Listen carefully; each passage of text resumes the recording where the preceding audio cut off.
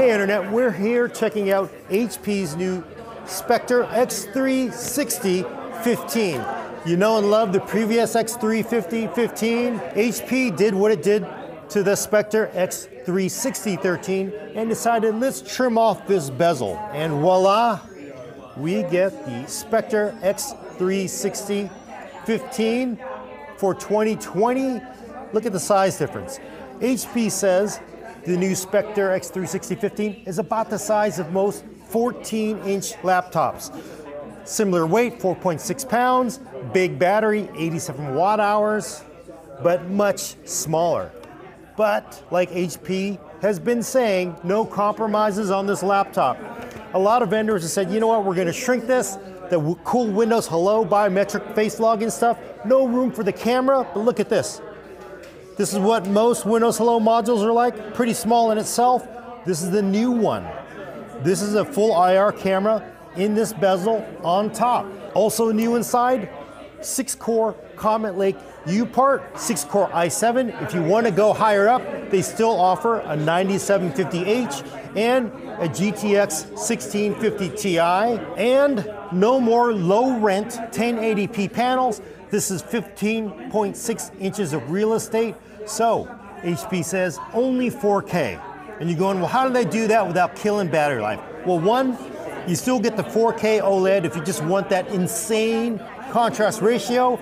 But if you want good battery life, HP says it has a new IPS panel that uses just 2 watts of power. Yes, that whole 1 watt thing that's been kicking butt on the 13.3-inch laptops is now on the 15.6-inch.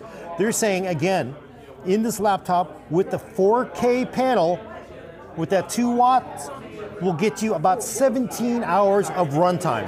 That's mobile mark, so that's also very forgiving, but I will say that's crazy life because generally 4K panels kill battery life. You can just shave a third of your battery life just by going from FHD to 4K. You would think, of course, this is a 13.3-inch, it's almost the size of a 13.3-inch. Even the footprint too.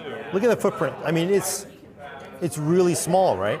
And this is the amazing thing about these laptops is you're not giving up the screen real estate. You're still getting that really big 15.6-inch screen, but just so tiny. And of course, it is an X360, so you get your tablet. It is an N-Treg pin like the previous models. You get the pen, you get the sleeve, you get your tablet experience. About the same thinness. Let's close them and find out. So it's about the same. You really just a little tapered. You get your diamond cut. Let's look at the ports. Power switch in the bottom, which I love this because this you automatically index this. You don't have to hunt for it on the side. You index this. You get a full HDMI. It does use a barrel charger because you cannot go over 100 watts for the power brick over USB-C power delivery. On the other side, you get your 2 Thunderbolt 3s. You get your Type A. You get your hardware camera cutoff for people paranoid, and of course HP has also added this cool feature like, hey, I'm afraid I'm talking smack about my boss over Skype during the company meeting. You press that button, you're muted, now you can talk smack about your boss all you want. So it's a hardware mic mute. Hardware mic mute, not hardware, software. Software, okay. Maybe that's the next step, but it's enough, it lights up so you know you're muted, not muted. Hey, you know, my boss is really dumb. Did you hear that, John Phillips? See, but now I turn it off. I'm not gonna, oh, I love you, John. So among the other differences, Wi-Fi used to be on top, now it's on the bottom. It is Wi-Fi 6. And the bottom, actually, the vents, let's try to compare it to the previous model. You can see those holes are a little bit bigger, and you can see the vents are a little bit bigger as well. So it should outperform the previous model. HP is not talking exactly about what the performance will be, but it should outperform it. And also the nice thing is mostly upgradable. M.2, no soldered SSD on both of these. Interestingly, the 9750H version will come with BGA memory. The Comet Lake U version will come with SODIMMs. The reason is space. SODIMMs take more room, more Z height, so they couldn't really jam that in along with the 9750H, that hotter part with, you know, it's going to take more space, but they could do it on the Comet Lake U part. What I'm interested in though is to see how a 9750H 6-core is going to compare to a Comet Lake U 6-core in this, because it is a bigger laptop. It should be able to perform better than a smaller laptop. but we'll have to see when we get it.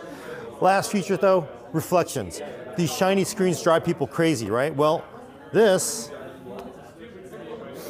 it's the same laptop. You basically order it when you go. You say, hey, you know what?